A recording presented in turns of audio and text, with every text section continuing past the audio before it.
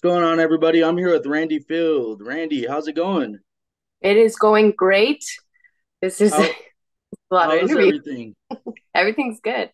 Yeah, I'm Yeah, excited, ready to go. Yeah, yeah. How's camp and how are you feeling? I'm feeling great. Camp has been great. Camp has been smooth.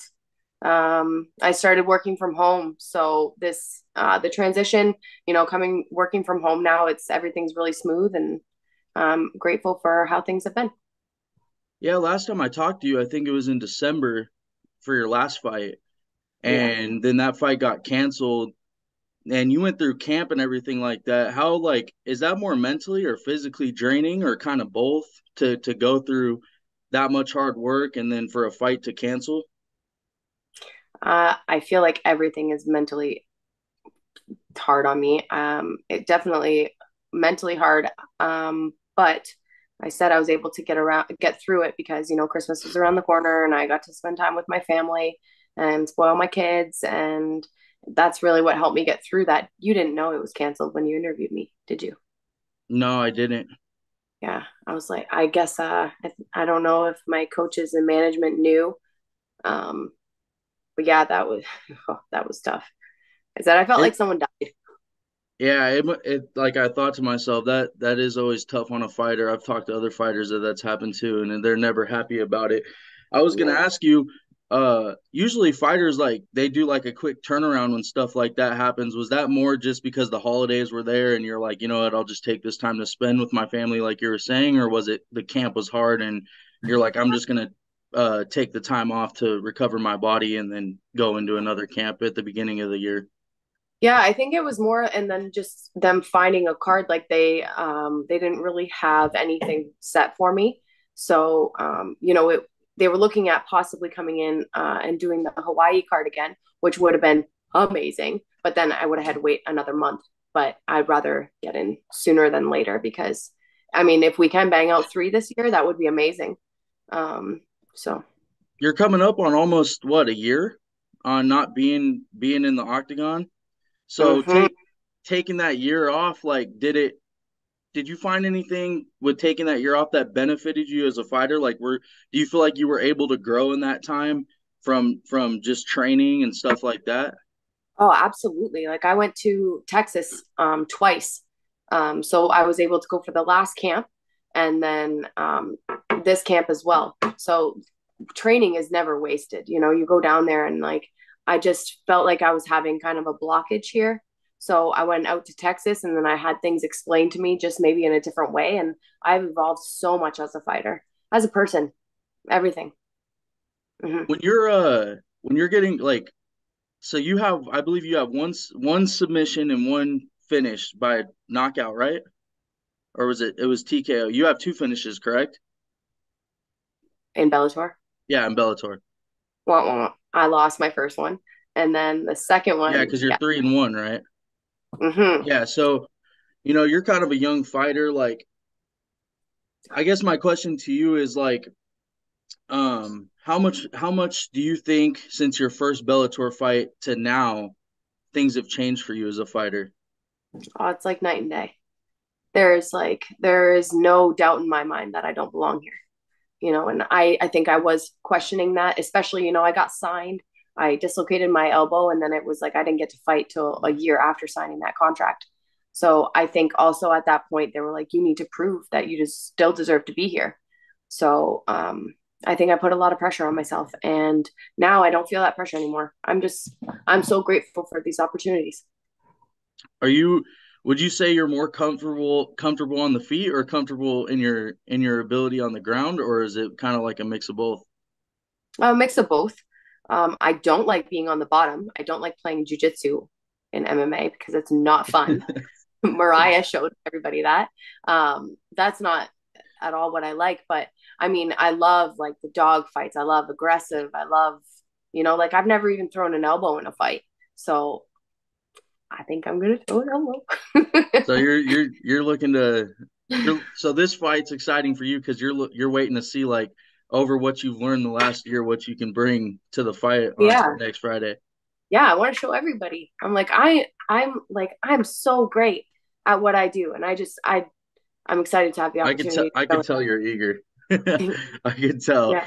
When you're so like next Friday, for instance, your fight's up next and you're getting ready for a fight and it's almost time to walk out. What emotions do you feel? Because I've talked to other fighters and they're like, I don't feel anything. I just go in there and I just fight. And then some fighters are like, well, I'm nervous until my opponent punches me in the face for the first time and now I'm mad. So then it's time to go to work. What do you feel?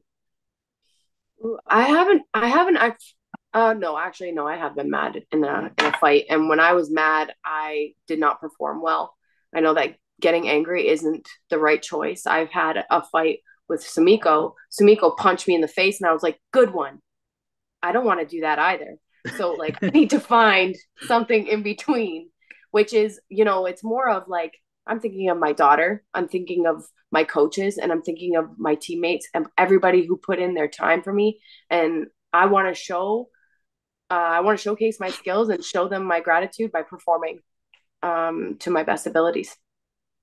Randy, when you get to fight week and like camp's over and you've cut the weight and like is it kind of a mental relief that like okay, the hard part's over, now it's time for the fun part, or is it or does the mental I guess does the mental relief end like do you get a mental relief when the fight's over? Yes, when the fight is over, I'll say like I love fighting, I love training, I love all that stuff. When I get hit, like I don't know if you ever read about my accident. I don't have feeling on the left side of my face. Yeah, So we like if talked I about that last time. Yeah, yeah, you were so telling it's me like that. it's fun and but the thing is that I would say that I hate fighting maybe. I don't know if I hate the fight, but I love everything else about it, but going in there like I hate that like you feel like you don't know if you're gonna shit or vomit and it's like just get it done and then when you win it's like Yeah, no, I hear you completely. I don't know what it would be like because I obviously I don't fight for a living, but I don't know what it would be like to like mentally, physically, just all the emotions that you guys have. It's just like insane to me. But I don't want to keep you too long, but I just wanted to ask you, I like to humanize athletes and kind of get away from fighting. Like, what are some things that you enjoy doing with your family outside of the sport? Like, what did you do this last year, for instance? Is there anything exciting that you did with your family or by yourself or to be honest, like just spending time painting all these me and my daughter, I just booked a trip for her and I had to go to Cuba. So it's just like really spending that quality time together and like when I'm not in fight camp at my family time, like the little things are so important to me. And I think that's what's very important when doing this is like, we appreciate all these big things that happen but like what I hold most value is the small things, and that's just time spent with my family, whether it's watching a movie or painting a picture. Like that's what I love to do. yeah, I agree 100%. That's kind of the same thing with me. I want to say like outside of work, like family time is really really important for me. It's at the top of my list. But hey, Randy, I just want to thank you for your time. It's always a great time talking to you. I'm Thank looking forward to, seeing where your career goes from here. Uh, Hopefully your fight's safe this time. Uh, you. but Yeah. if there's anyone you want to shout out or anything like that, feel the pleasure to do so. Well, I've shout out a couple people, and now I'm going to give a shout out to my daughter she wants to say hi. Come here. Come here. Come here. She's scaling all over the floor. This is my baby girl. I want to give a shout Hi, out. nice to meet you. Come here. Hi. Hi. Yeah. Now she's playing all shy. She's doing the worm behind me. I don't know if you saw that. I can't see the background. I could just see you, but the background's like blurry. Yeah, I figured that out before we started these interviews. Thank God. All right. Where can the people find you on social media? I would say check out my Instagram. It's just Randy Field. And then I mean, if you want to see some more exclusive stuff, some of my training videos, you can check out my OnlyFans. It's right in my link tree on my bio. Great. You can find me on Instagram at the Real Combat Lounge. My personal Instagram is at Cade Morehouse. Twitter is at the Combat Lounge. Randy, like I said, it was great talking to you. Thank Best of luck next Friday.